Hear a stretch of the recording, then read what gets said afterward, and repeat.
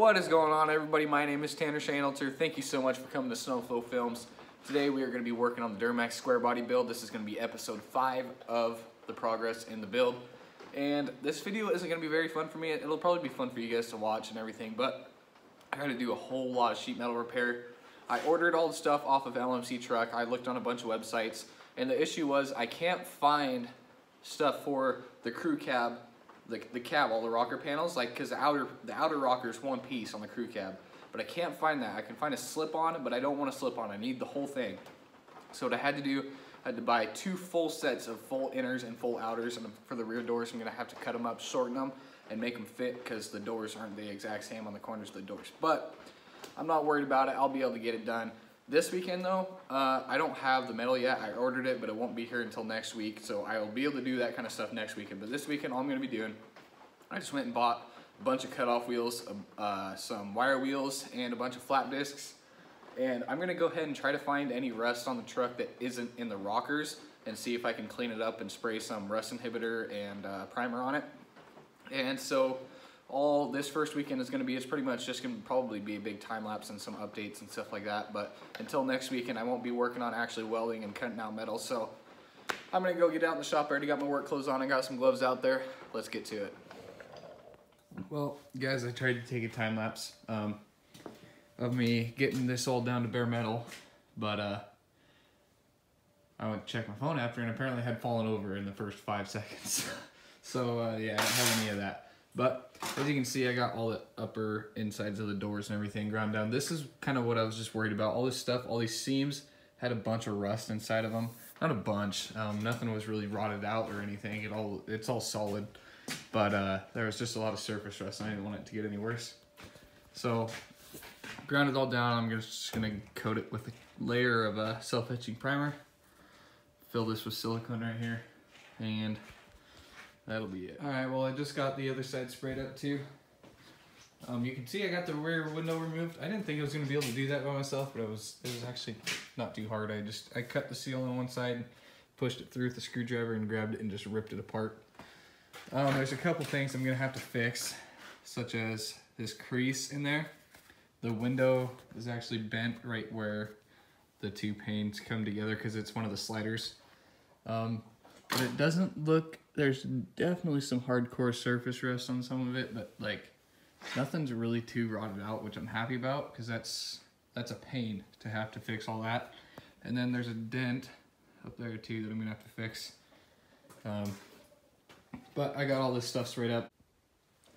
What's going on, guys? It's been a couple weeks, but I'm back out here, and as you can see, I have got my rockers, both my inners and outers. This is what the inner piece looks like. The inner piece is real confusing. I'm honestly not even sure how it's supposed to go in there, because it's got more metal than you need, so you need to cut stuff off so it doesn't slip in right. So I'll figure it out. But what I ended up doing was just buying 2 full sets of left and rights. So it should fit the front okay, but the rear is way shorter, obviously, because the door isn't as wide. And I'm gonna have to make it fit. Either the rear is right or the front is right, and one of them is wrong. I can't remember. I think this side's wrong and this side's wrong for both of these. So I'm gonna have to figure out how to mend them in so that I can make them work and still not have any rust. But I'll get it all figured out. First things first, I need to trim this thing so that it slides on here, because as of right now, it comes up here too far and hits this so it doesn't slip on there. And I need to be able to have it slip right on over so that I can mark the actual cab to know exactly where I need to cut to put this new one in. So that's what I'm gonna get going and doing. I'm gonna go ahead and start cutting everything up, and I'll show you guys the process along the way. Hey guys, sorry for the tractor noise in the background. My dad's plowing, but I got this one all cut up to match it, and then I cut the rocker out of this thing. Fun fact, I didn't even cut the inside rocker. I cut the outside rocker and kicked it, and it fell out. I'm gonna go ahead and turn the flash on. Yeah, so you can see how bad this really is, or was down there. Well, I'm sorry I didn't film the process of me doing this, guys, but my camera ran out of battery and died. And I was kind of just in a rush to get this one done because I need to get this cab over into the other shop to do the rest of them, because as you can see it's dark and I'm having to use my flash because it's dark in here.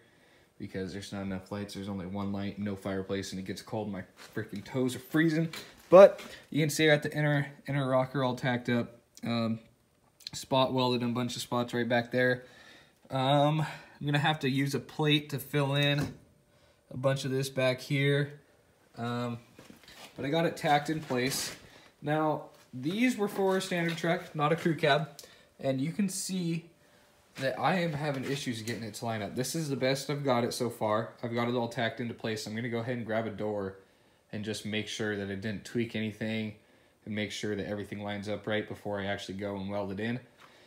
But as soon as I can get this thing all welded in, then it's good to take over to the other shop. The reason I need to get this in before I can do that is because if you don't have one of those in there with this entire floor cut out, this thing's gonna be very weak and it can bend, and I really, really don't wanna do that. So I'm gonna go ahead and go grab a door and see how this thing lines up, and if it's all good to go, I'm gonna weld her all solid.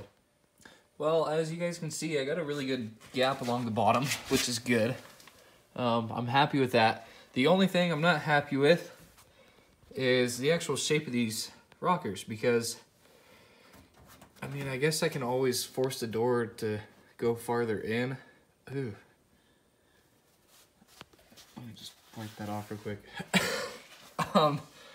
No, I can't get these rockers to come out any farther, because if I pull them out, then the seal for the door trim isn't going to line up. And you can see I have them lined up, and if I pulled this out any farther, none of this is going to line up anymore. So I can't really get the bottom of this rocker, or this piece of the rocker, farther out without cutting and adding more into it. And I'm really not going to do that. That's more work than I want to do. So I'm going to go ahead and pull this door off and weld her solid. I'm plenty good with it. I can always freaking do some body work, because I'm going to have plenty to do anyways, so I'm not too worried about it. Yeah, as you got to remember, I'm about as qualified to do this as you would think a 19-year-old college student would be. So, yeah, this isn't going to be a perfect truck. There ain't no ifs, ands, or buts. But it's going to be mine, and it's going to be very, very different than everybody else's. So I'm cool with that. Alrighty, guys, well, we spent all morning getting the new fireplace set up in this shop. And I got the truck out, and I already got the cab pulled off, and the cab's already sitting on jack stands in the shop. So we're all good to go. I got to go grab my rockers and stuff, and we're going to go ahead and get right into cutting and getting this thing all chopped up so we can get these new rockers in.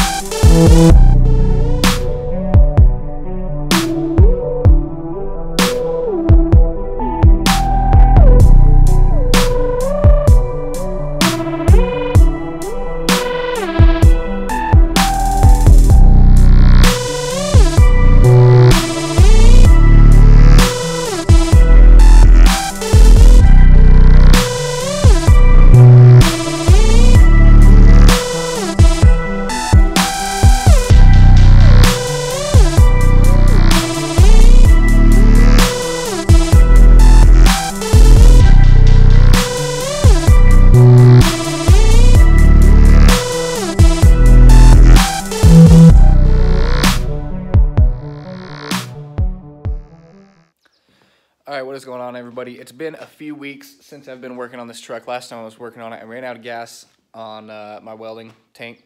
So, it's taken me a while to get that filled, but I finally got it filled, and I'm going to go show you what I've got done on the truck. So that last time lapse, you guys saw me working on this rocker right here. I have that one all done. Well, not completely done. There's still stuff up in there that I need to fill, and still need to fill that in there and make sure all my welds are completely solid and grind them all down. But I also got this one tacked up. Got the outside of that one all welded in. And I still got to do the insides of this. So this is where my gas ran out of my welder. But I got a new tank right there. So I'm going to go ahead and start getting these inners welded in.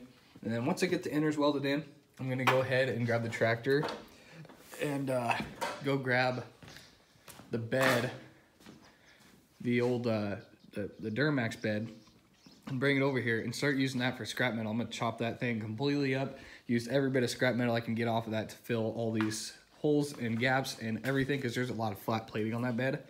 So that'll work perfect, and it'll be the right thickness and everything, so that's good. I'm not going to time-lapse the rest of this because you guys have already seen enough time-lapse, but I'll get the camera out when I get the inners welded in and I start bringing the bed over here. Alrighty guys, well as you can see I got part of the inner rocker in there. That's as much as I can fit. All that's going to have to be plated otherwise. That's going to have to be filled too. It's been a really long day. I've been doing a whole bunch of other stuff too. So it doesn't look like I got a lot done, but I actually have put in several hours. Every single weld that I've done on here so far, there was holes that needed to be filled and just needed to be solidly welded because there were some like 1/4 inch gaps and stuff that I had to cut out some plate and fill. And like over there, where the fender mounts right there, the outer skin has one, and then on the stock inner skin, there's one too, but on the inners that I bought from LMC, didn't have one. So I cut out an extra piece and welded it in there to double it up, and I haven't done that on this side yet, but I will. And then you can see over there also I tack welded those two pieces together because they were kind of flimsy. Didn't trust the pinch welds, and pulled off a whole bunch of excess stuff. And like in here, I welded in a plate right there because there was something for the brake booster that was pinch welded. And I mean, it was like a probably 8 square inch area, and there was like 12 freaking pinch welds in it. So I drilled them all out and ripped it off, and then cut that piece out since there were so many holes in it, and then welded that plate in. Took off a bunch of other stuff that was pinch welded in. But that's pretty much all I got done. So I'm going to come back tomorrow morning and bring that bed out here and cut out some plate and fill all that kind of stuff, all those holes and stuff. I'm gonna cut out more of that because the edge of it is kind of rusty. I don't know what I'm gonna do yet exactly, but I'll figure that out tomorrow. So I'll see you guys in the morning. All right, what's up everybody?